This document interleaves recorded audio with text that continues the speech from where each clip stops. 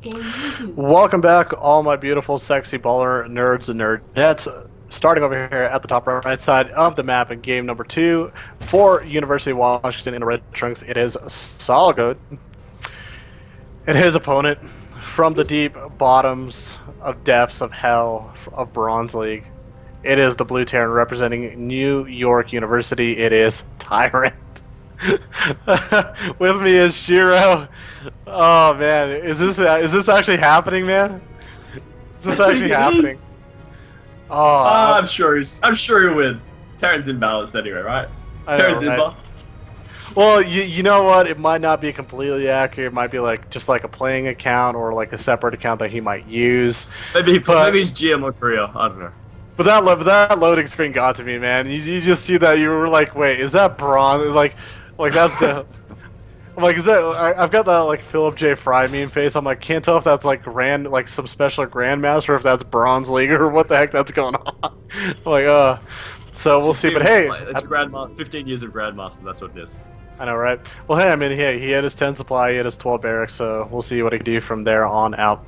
If you guys are just tuning in, again, welcome into the Collegiate Star League. You guys can find us in Raid Call channel ID 1111. That is 4 ones. We're hanging out in there, so come on in there. Going to be able to maybe give you a CSL badge as far as we know. At least I'm not going to be able to, so we'll see if our people that are currently in there in production and everything else are going to be able to have that capability. But we have a TVZ on our hands on Star Station. Game number 1, of course, went to Caliber for Washington. What do you think the odds are for our Terran player to bring this back for NYU? I actually think he has a chance because, like, let's be honest, he's actually been hitting a lot of his timings pretty well, pretty spot on. So. At this stage, there was a pretty aggressive expansion, so maybe if he goes for early pressure, he's got some good opportunities.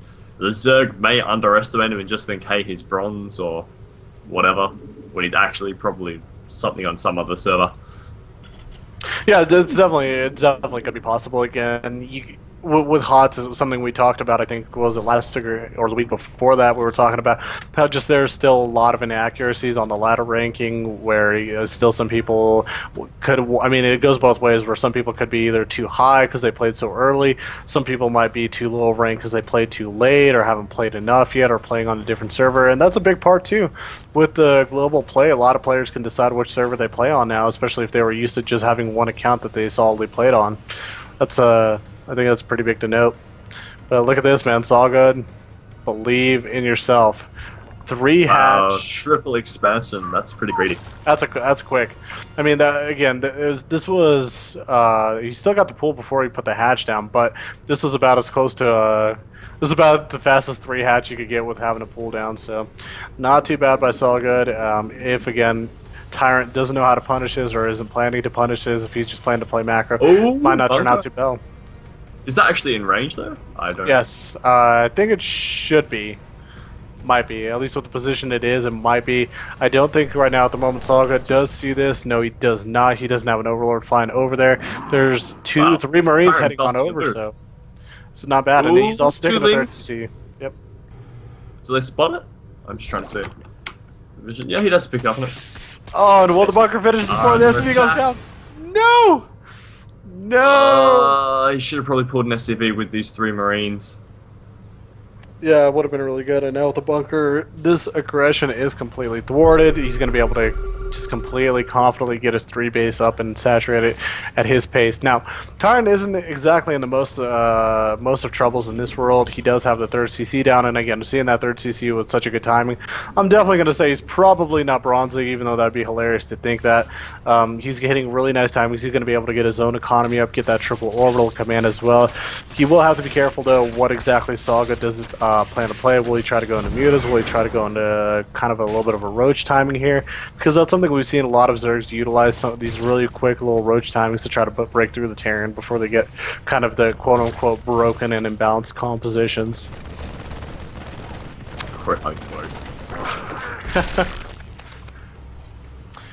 Tyrant putting down a couple of Ooh, engineers. double engineering though. Yep, Not he's bad. going to be getting double upgrades, so it's basically confirmed that he's going to go into bio after this. I'm still not seeing the extra barracks, and that's again one of those things that I worry about, especially if Terran player gets a little bit too greedy, just completely focuses on tech, completely focuses on getting buildings up, just focusing on his economy, and he doesn't actually get units out and actual structures that can produce attacking units. He might be in a little bit of trouble if Saga notices that and goes for some sort of timing with it.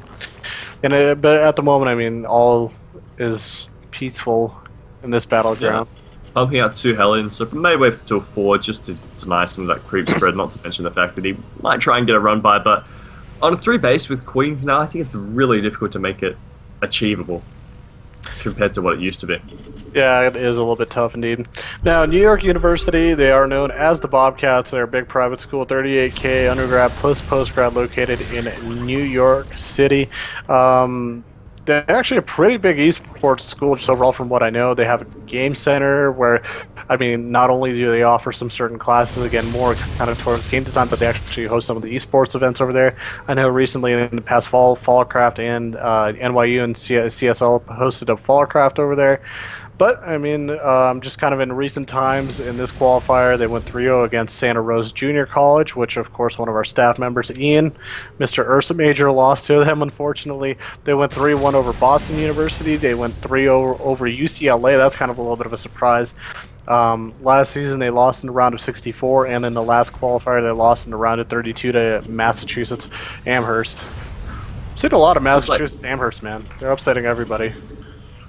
Zerg Melee attacking ground, doing quite well actually. Going for very quick upgrades with the Zerg. That's good, I mean, for a variety of reasons. Obviously, dealing with those Hellion harassment is going to be one of the key ones. But looks like he should be able to get us around here as he's going to the top of the tunnel, using a nice bit of a bait by the Queens.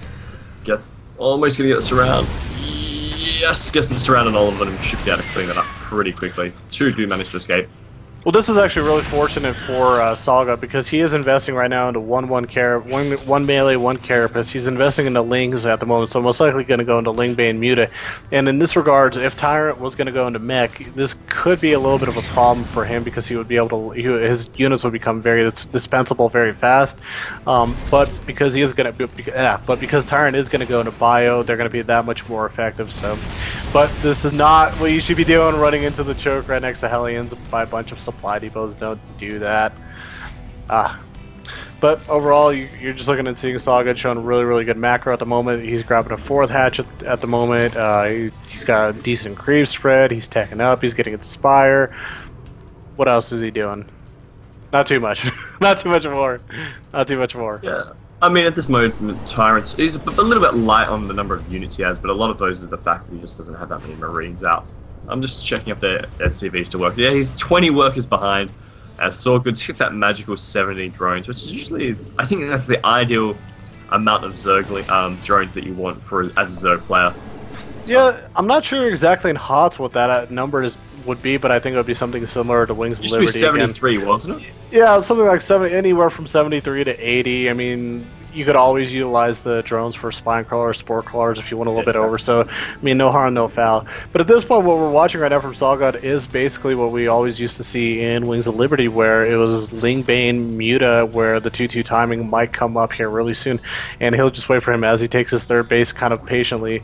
Then he'll try to jump on him, and he's already going for an infestation pit as well, which you could, of course, utilize for either swarm hosts or infestors. I don't know, this is just really fun to watch, like when a good player such as Saga just kind of gets into a routine where he's just kind of in the motions, he's already just getting everything down. This might not be the exact answer to run into a choke again with Lings against Hellions, but...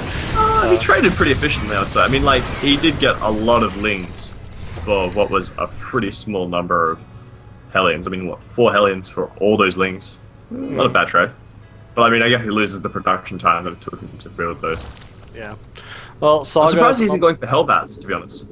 As opposed that definitely could help out. Well, typically with Hellbats, I guess you could utilize them from drops. Typically, we would see it a little bit more often with a kind of a composition of mech.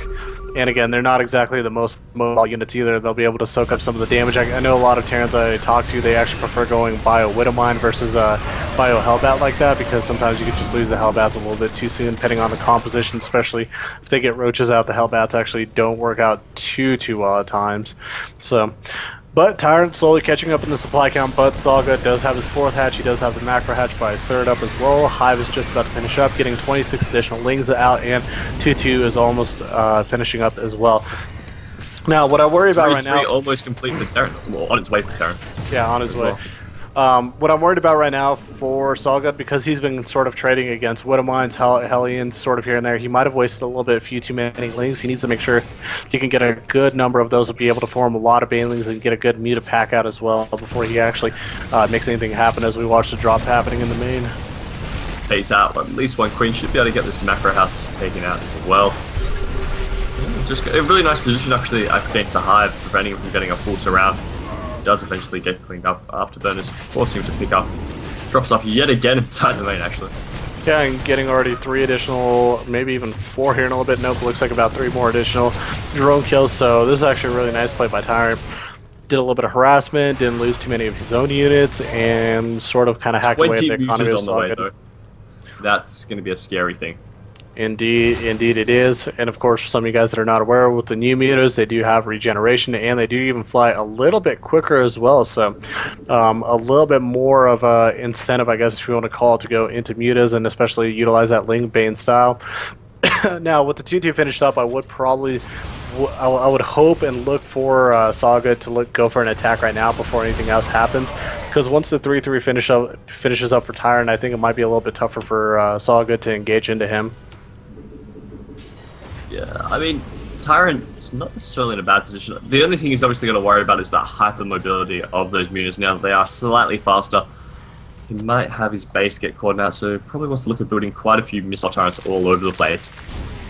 Maybe even some incendiary turrets, but for the most part he has enough marines to deal with these mutalisks, assuming he can get rid of those pesky lings. But Bailing's being morphed in, should he be able to pick up most of them? Well, here we go, some of the Widowmines are bearing, and you know, all the Bailings are gone, some of the marines are coming through, and you know, Stim Marines versus mutas typically goes in the favor of the marines, but looks like just way too much muscle at the moment for Saga.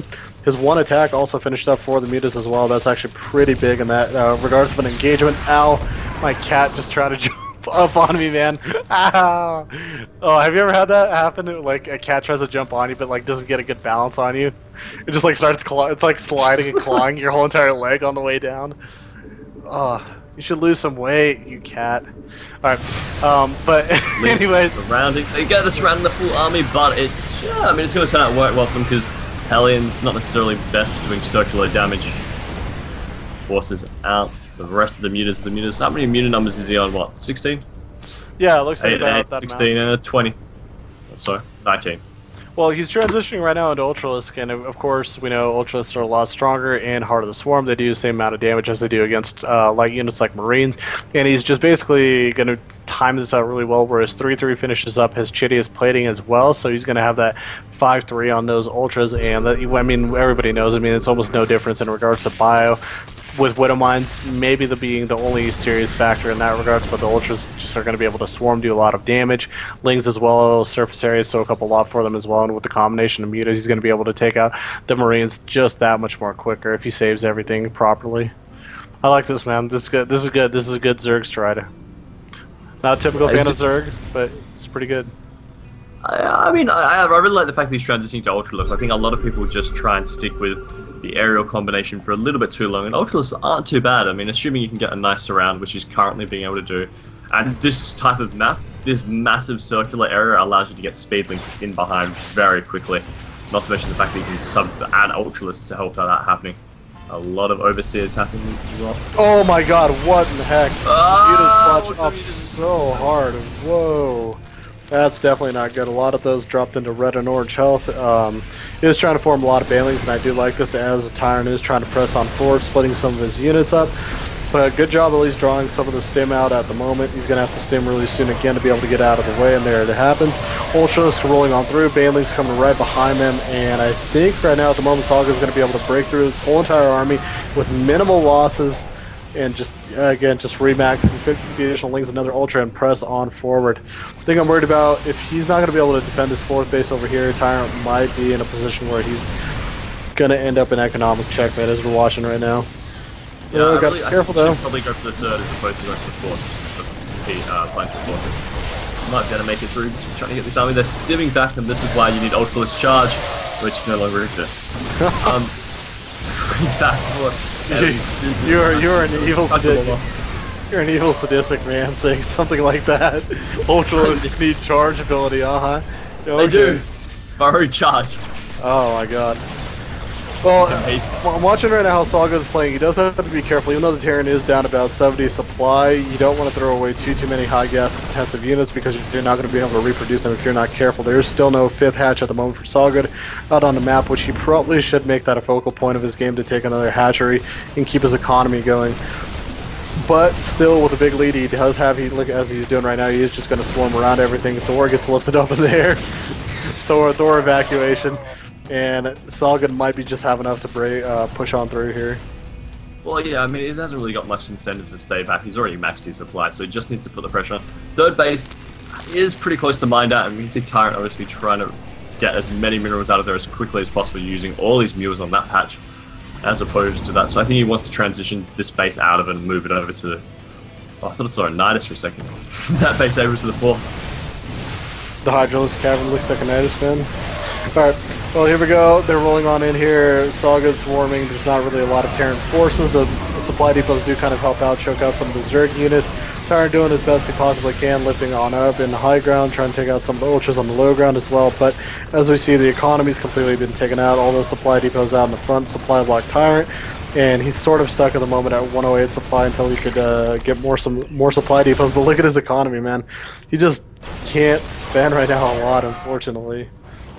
Yeah. This is usually the point of the game where the way to hold back that Zerg army is with things like defensive planetary fortress and potentially counter drops everywhere, but you just can't do it at this stage with that big, heavy Ultralist army breathing down your neck. Yeah, it's unfortunate too because Star Station's just such a big map with a lot of airspace. He would have a lot of area where he could drop in, pop out, hop in, back in, and just do that whole routine. But at the moment, as we're seeing, he's just trying to engage heads up as best as he possibly could, trying to push micring his heart out. So many Ultras. Oh my god. It's just too much muzzle, man. Too much muzzle. 8 Ultras. Thor on the low ground gets taken out. Tyrant is still microing. 5 armor as well. 5 armor, 3 attack Ultras. They don't die. Ling's, of course, doing a good job of supporting and soaking up a lot of damage, but some of these Ultras are kind of getting away from the main part of the army, even though it's completely taken out the economy. We're going to watch some of these Ultralists die in their process. I just don't think right now Tyrant has any possible way of coming back as we're seeing the rest of the units stream down over down to the 4th. As the rest of the economies have been cleared out, we're probably going to see a GG here soon from Tyrant. Yeah, I mean, at this stage, I don't know what he can do to come back. Like, there's just so many Ultras everywhere. He's currently pretty much got one base he's mining from. Just needs to make mass mines. Just needs to make mass mines. He doesn't have the money to make mass mines. Well, I guess he's got the gas. He's got a lot of gas baked up. Maybe this is the time where he transitions to mass reaper. I actually like sat there for a second trying to think. I'm like, how would that work? I'm like, you know what? I wonder if it could work. But I'm like, oh wait, no, this is harder to swarm. Like there was actually a couple times in Wings of Liberty where I would actually maybe misclick or sometimes build like maybe a small Reaper pack and drop them in just to take and kind of shell out some of the big structures out of the way. Yeah, no, like with these Reapers, they're just too light. Like the Ultras would be like, stop tickling us, stop it. I really wanted to build a Viper. The D5 would be pretty amazing. Oh yeah, having a Viper out right now. I mean, having a Viper originally out would even be just that much bigger. Again, we see no blinding clouds, no yanks or anything like that. So, exactly. 4 medevac drop coming over to the 5th base of Sawgood, but he's already very aware of that. Trying to split up the drops at the moment, but you know that's only going to be so successful. There's already a lot of lings in place. There's some units as well trying to catch some of the drops as they're happening. Tyrant's doing a good job of keeping himself in the game, but again, when we look at this just like earlier today, there's just some deficits that you can't come back from. That TVP we casted earlier, just way too much Zerg right now at the moment. No matter how much balance, how much imbalance at this point, with 81 supply to 200, it's just not going to happen. A constant 200 supply, just really. I mean, he's not engaging the base, the 4th base, just because he's like, well, in the incident, the Tyrant somehow has an army saved up, or somehow mass repairs the planetary fortress, he will wipe out a massive chunk of the Zerg army. But we are seeing the muscle augments coming through now for the Hydralisk. He's starting to transition towards that muscular augmentation. Muscular You know, augmentation. we haven't seen any swarm hosts as well. That's kind of an interesting thing to note about him. Whoa, he just went mass bane. Indeed. Whoa. And I do like that we didn't see any swarm hosts. I would typically love to see him more with, say, Tyrant Wind Mech, because a lot of those units are stable. They're going to have to soak up some of the units. It's very hard to A-move mechanical units against a lot of the swarm hosts, so Bio, that can really work around to drop on top of them. Explosion. Yeah, this is just epic. Look at how many Banelings are just hanging out right behind him. Oh, the SCV! Absolute carnage. And GG coming out from Tyrant. And that's going to be a 2-0 lead for University of Washington leading into the TV2, guys. We'll be right back after a quick break. But before we do, reminder, join us in Raid Call, group ID 1111. We're hanging out in the lounge. Come say hi. And we'll be back with the TV2 in just a sec.